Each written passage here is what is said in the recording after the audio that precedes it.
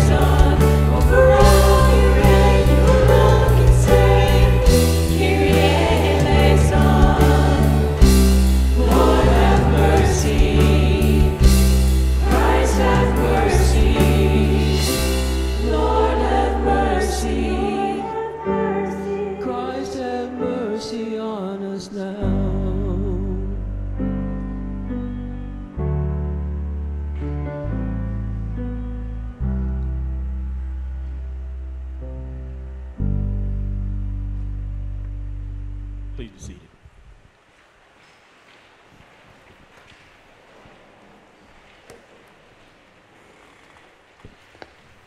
Good morning and welcome to First Baptist Church, Williamsburg. We're really happy to see everyone here and especially happy to see and learn about our visitors. There are visitor cards that are available at all the main doors. Please pick one of those up. Take just a few minutes to fill in some information, drop it in the offering box in the back or in the plates when offering is collected. We want to get to know you better, and we are happy that you are here today. Our monthly food pantry will be this Wednesday from 4:30 to 5, and if you can help in any way, please see Norma Dunstan or contact Rebecca in the office and let either one of those know that you're going to be available to help. You're invited to celebrate the 50th wedding anniversary of David and Teresa Etter on Saturday afternoon from 1:30 to 3:30 in the CLC. Come join them as they celebrate this golden anniversary, and they request that you not bring gifts. Bring yourself and enjoy the time spent with them. Okay, do we have any birthday offerings this morning? Okay, JL.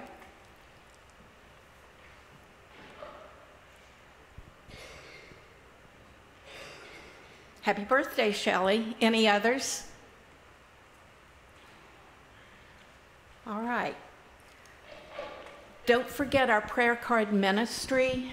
Many people who receive these prayer cards from us as individuals, even though they're on our prayer list, but when they receive those prayer cards, they know that they've been prayed for by name, specifically, and it's truly appreciated. Be sure to pick up today's worship bulletin for more announcements. There's a front and back page of announcements that can apply to many of you. Okay, I'm going to let David Williams come and share some information. Just wanted to be sure and remind the deacons of the monthly routine deacon meeting. The time change, the meeting will be at 4:30. It'll be at 4:30 this afternoon, and I think we'll probably meet back here in the parlor at 4:30 this afternoon, time change. Also, the deacon brunch that Kim and I are hosting at our house next Saturday morning, that includes both active and inactive deacons. So I look forward to seeing all of y'all there. Thank you. And then don't forget about the special music program that's going to be here at 6. We've got a youth group coming from Jackson, Tennessee. And so it should be a good time, and we want to support this youth choir. I think they're going to have handbells and various things. So if you can come at all, please do so. Okay, let us pray. Our Father, let us be grateful for your mercy, grace, and love. Open our minds and hearts to the scripture and the message today. Let us remember to always be kind and share the love of Jesus through our daily lives. Amen.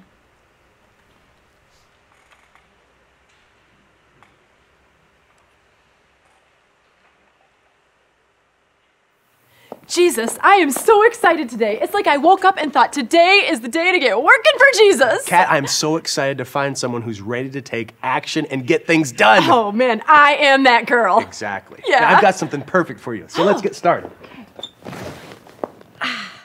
What are you doing? Stand up. Remember, we were gonna take action. Yeah, but this is where I always sit. Right, but I need more than this. Oh, I know what you're getting at. Okay, Jesus, how much do you want? What? $50? Is that enough? Oh, that's not what I meant. Oh, all right. Well, 100 then, you know. I mean, you drive a hard bargain. Okay, but you might not want to cash this till next Friday. You know what I'm saying? Right. There you go. Okay, Kat, really, I do think it's great that you want to give, but I want you to mentor a younger woman.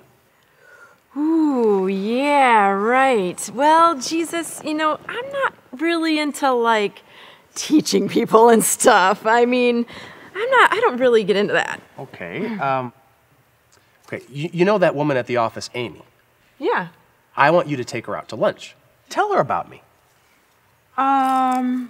Well, Amy is different.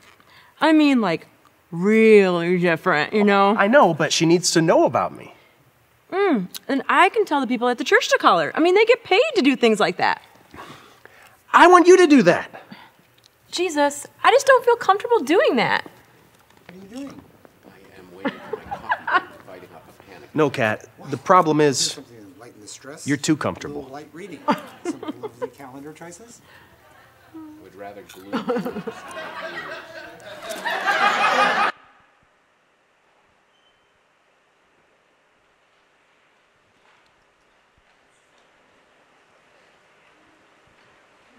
Let's all stand together and sing, "Oh, How I Love Jesus," and glory to his name.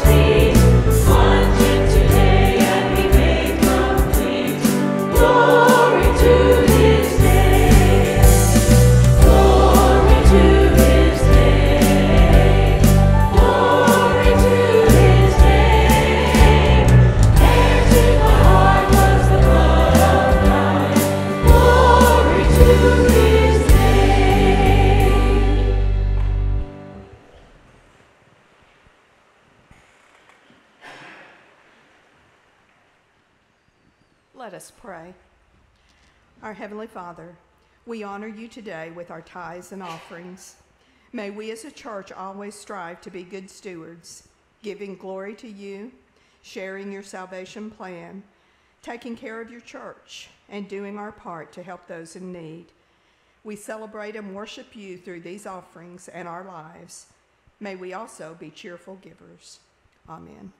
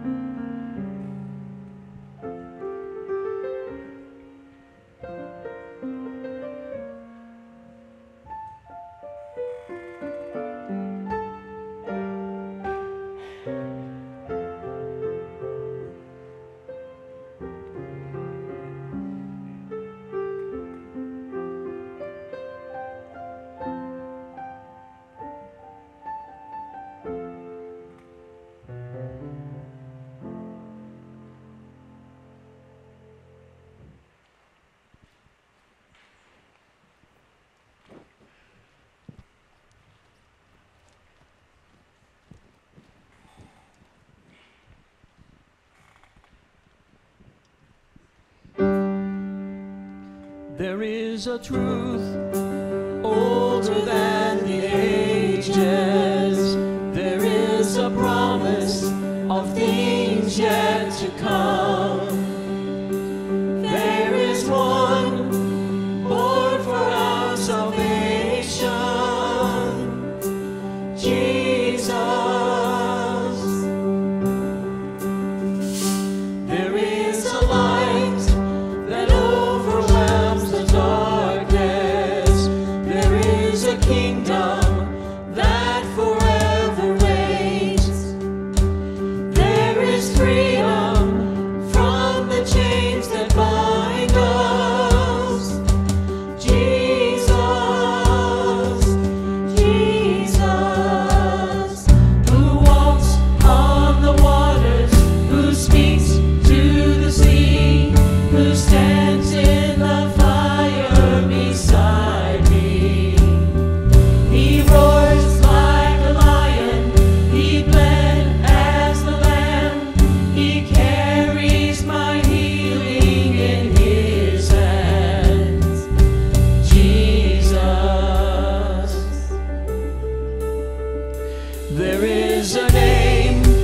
call in times of trouble. There is a song that comforts in the night. There is a voice that calms the storm that rages. Jesus, Jesus, who walks on the waters, who speaks to the sea, who stands in the fire beside me. He roars like a lion, he bled as the lamb, he carries my healing in his hands. Jesus, Messiah, my Savior, there is power in your name. You're my rock and my Redeemer. There is power in your name, in your name.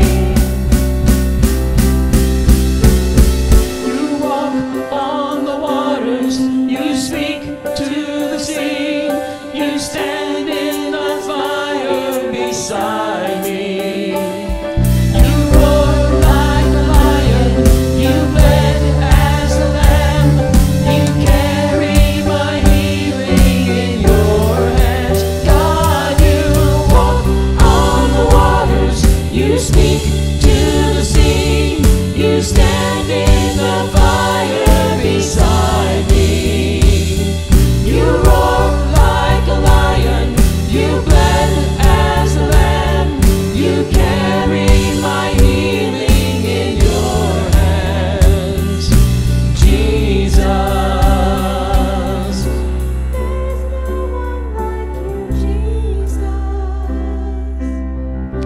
There is no one like you.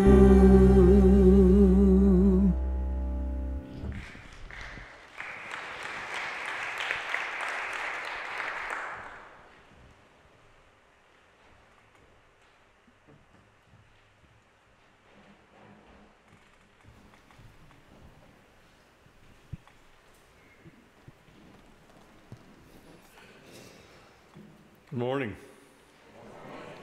Thank you. Good messages and music already. And now we hear God's word in Ephesians chapter 2, verses 11 through 22. Therefore, remember that formerly you who were Gentiles by birth and called uncircumcision by those who call themselves the circumcision, which is done in the body by human hands.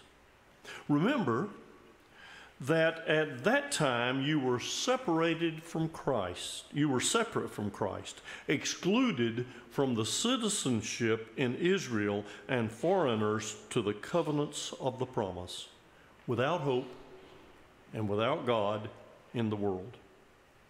But now, in Christ Jesus, you who were once far away have been brought near by the cross.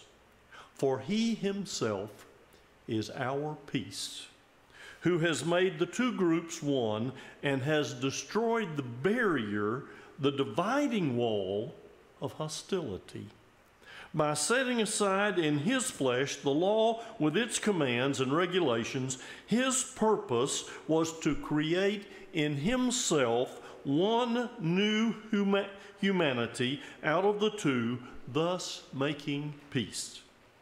And in one body to reconcile both of them to God through the cross, by which he put to death their hostility. He came and preached peace to you who were far away, and peace to those who were near. For through him we both have access to the Father by the Spirit. Consequently, you are no longer foreigners and strangers, but fellow citizens with God's people, and also members of his household, built on the foundation of the apostles and prophets, with Christ Jesus himself as the chief cornerstone. In him the whole building is joined together and rises to become a holy temple in the Lord, and in him you too are being built together to become a dwelling in which God lives by the Spirit. May God add his blessings to the reading and the hearing of his word. I have told Fred Craddock stories before. Fred Craddock was not a Baptist, but he taught several generations of preachers and is known for his stories. Hear one this morning. Every year around Christmas time, Fred would go back to, I think, a town in western Tennessee to see his friend Buck. Buck owned a cafe, and he would go and get a free piece of chess pie and a cup of coffee every year. And so it happened this particular year that Fred showed up, and Buck said, "Let's go somewhere and get a cup of coffee and a piece of chess pie." And Fred said, "Isn't this a restaurant? Isn't this a cafe?" He said, "Sometimes I don't know." They went somewhere else and got a cup of coffee and a piece of chess pie, and Buck was a little distraught. Buck said to Fred, "Did you see the curtain?" Fred said, "Yes, I saw the curtain. I always see the curtain." He said, "I got to take the curtain down." You see, there was a curtain in Buck's restaurant. Some of you remember this sort of thing. A curtain that allowed white people to come in from the street and separated from the colored people, the black people who came in from the alley.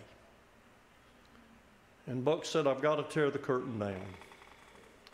Fred said, "Tear it down." And Buck said, "You come in every year and you tell me how to run the restaurant. You don't realize what's going on. I tear the curtain down, I lose my customers. I leave it up, I lose my soul." And so it is. Even a half century later, we have a lot of curtains that need to come down, and they need to go in the garbage can.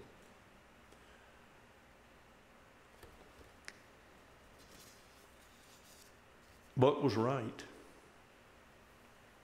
Some curtains have got to come down. The church needs to lead the way. In fact, Jesus led the way, but sometimes we don't follow him. You see, for too long, the church has been complicit with curtains. The church was complicit when there was slavery. In fact, some preachers stood and preached that it was the right thing to do according to the Bible. The Southern church particularly was complicit. And then there was Jim Crow. They called it separate but equal, but we all knew it was not really equal. And we were complicit. And then there was prejudice in your heart, and we were complicit. But just because you don't have prejudice in your heart, and just because you don't practice separation, doesn't mean you're not also complicit. The witness of the early followers of Jesus was that the very death of Christ meant that his death tore down walls, tore down curtains. Hear this verse from Matthew's Gospel. Jesus cried again with a loud voice and yielded up his spirit, and behold, the curtain of the temple was torn in two from top to bottom. There was more than one curtain, more than one wall that existed in the Jewish temple. If you were a Jewish man, you could go beyond most of those walls. There was a wall that kept women from a certain part of the temple. There was a wall that kept Gentiles even further away.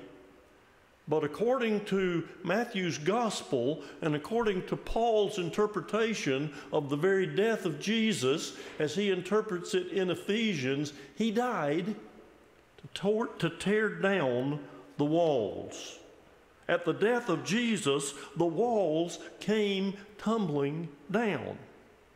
Those "I am better than you" walls, those "I've got money and you don't have money" walls, those walls of privilege, those walls of hostility, those walls that divide, those walls that injure, they came tumbling down on Calvary that day. I like the way Eugene Peterson describes it in his paraphrase. We call it The Message. The Messiah has come.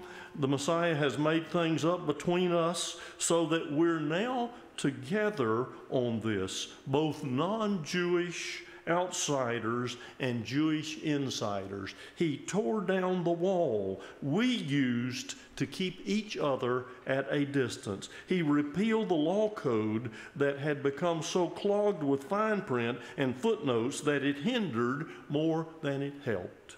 Then he started over. Instead of continuing with two groups of people separated by centuries of animosity and suspicion, he created a new kind of humanity, a fresh start for everybody. My hunch is, my sense is, we need to claim this fresh start in the 21st century. What difference would it make if we claimed this fresh start today? Well, I have 3 suggestions. And the first is, when the walls come tumbling down, everybody has full access to God. Everybody has full access to God. It is a common right of all believers to come into the presence of the living God. We don't have to go through anybody. We have access to God on our own. There is no privileged class with God. We're all privileged because of the cross of Jesus Christ. Many of you have traveled this summer, and some of you are getting ready to travel. And if you're flying one of those big planes, it may be that you're up in first class, and it may be that you're not. Often we've flown these big planes overseas. And there's more than one occasion that we sit right behind the curtain. And we are told very explicitly, once they pull the curtain, you're not supposed to come up here if you hadn't paid for a first class. You can't even go to the bathroom up there. Walls, curtains that separate should never happen in the church. And they do not happen between us and God. There is no privileged class. The walls came tumbling down, and we all have access to God through Christ. In the second place, when the walls come tumbling down, our relationship with each other is transformed. It's a new vision for the world. The death of our Savior may have tore down the walls that divide us from each other, but we continue to build them up. We build walls that separate us from each other, walls of our own making. Verse 15 says, out of diversity and vision, God's ultimate intention is to gather a community of friends. America seems to be based on 2 unwritten principles, or maybe more than 2. Exceptionalism and entitlement. The sad thing is, some people are more entitled than others. As Christians, the curtain needs to be torn down and thrown in the trash. As Christians, we are called to be ambassadors of reconciliation, not champions of privilege or exceptionalism or entitlement. When the walls come tumbling down in the third place, we get a new vision of the temple. By the time early readers were reading this, the temple had already been destroyed. Followers of Christ remembered what Jesus said and interpreted his death as the first stone in the foundation of this new house of God. You see, the walls of the temple, the physical temple, have been torn down. But that is a reminder and symbolic of the fact that you and I are the temple. Walls between priesthood and laity come tumbling down. That means the pastor and the people are equal. Each of us are believers. Pastors do not have benefits more than church members. One day very soon, I hear, you will be calling a pastor. And I think that's a good thing. I have come here in order to leave here. And I look forward to the day that you call a pastor. That's a good thing. But I just want to make a little reminder. All of you are the church. All of you have responsibilities to be the living, breathing, serving church. Don't depend on the pastor to do the work of the church. When your new pastor comes, don't pray, Lord, help our new pastor to be a good minister right here at First Baptist Church. No. I hope you pray, Lord, help all of us join together to be ministers of Christ with our new pastor here at this church. There was a day, maybe it was when we were in our heyday, that we could open the doors and people would come to church. There's a new day. There's a new temple. And the temple is made up of people like you and I. And we need to go out and take the temple to the people. There was a day you could open the doors and people would come. It was kind of like an attractional kind of thing. I would like to say it needs to be a missional kind of church, so that we're on mission in the world. When the walls come tumbling down, the whole sacrificial system was abolished. The new system means each of us are priests that sacrifice ourselves. We become living sacrifices going outside the walls of this building into the world that need people, that need the love of Christ. We are the temple. Now, I want to pause and say this is a beautiful building, and it is important to have a place. And this has been the place that you have met God and that you have experienced the transforming power of God in this place. And this place is important. This place is not your God. You as individuals are the temple. A number of years ago, the church my wife and I are now members of, St. Matthew's Baptist Church, back in 1982, one of the coldest days on record, some mischievous boys set fire to the building. On Sunday morning, it burned to the ground. That's before cell phones. But the word got out. They made arrangements quickly, and they met at the chapel of Southern Seminary down the road. And the pastor at the time, Altus Newell, said that morning a truth that was said again and again in the days ahead. He said, our building is gone. But pointing to the people in the congregation, he said, you are the church. The church is right here. And in the days ahead, people would meet people on the street and say to them, I hear your church burned. And over again, the reply was made, no, our building burned, but our church is alive and well. Well, God forbid the building would be destroyed. You have a beautiful building. You need to maintain the beautiful building, but the building called the church is what is important. So then you are no longer strangers and aliens, but citizens with the saints and also members of the household of God, built upon the foundation of the apostles and prophets, with Christ as the chief cornerstone.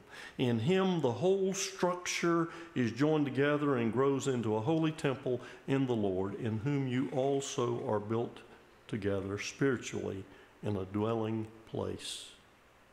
He's using all of us, irrespective of how we got here, in the building of this new temple. When the walls come tumbling down, everybody has full access to God. When the walls come tumbling down, our relationship with one another is transformed.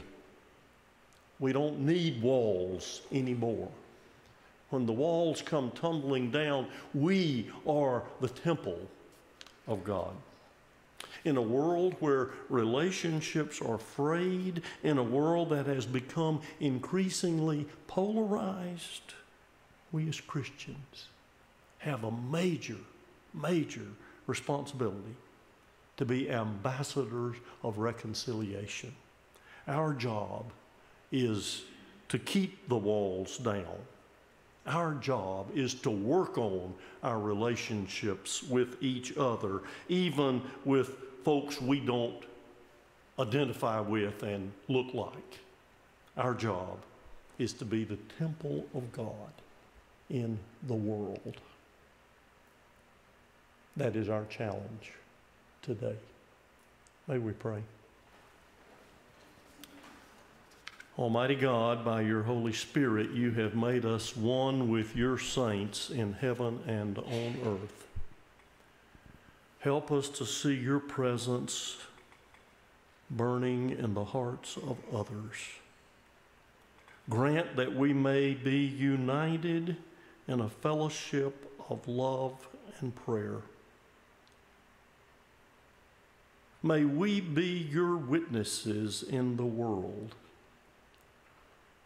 And when things are tough, give us the stamina to follow you. Enable us to extend grace and mercy to others, even as your grace and mercy have been extended to us. We pray all this in the love of your Son, Jesus Christ. Amen.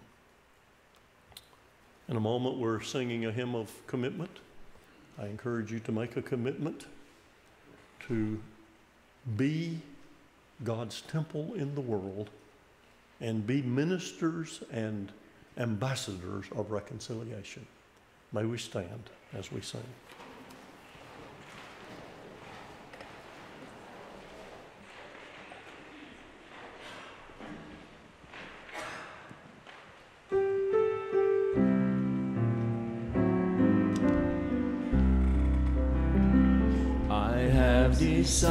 Decided to follow Jesus.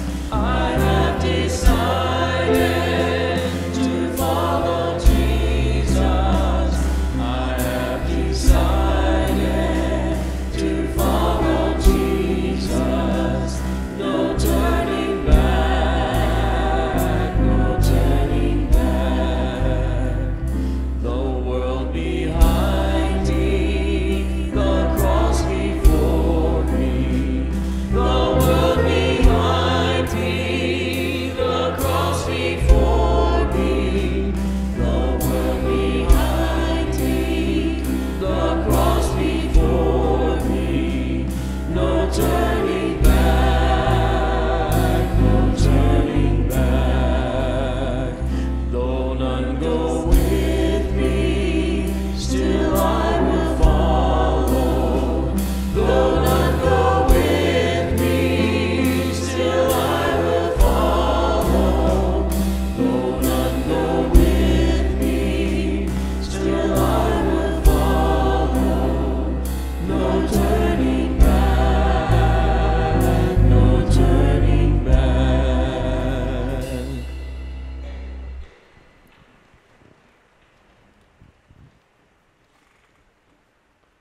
May we pray. God, as we leave this place, we leave no longer strangers, but members of your family. We are brothers and sisters through the blood of Jesus Christ. Together we're being built into a holy dwelling place where God lives by the Spirit. So as we go out, we go with joy and confidence to love and serve the world. We go together. We go with your power. I pray in your name. Amen.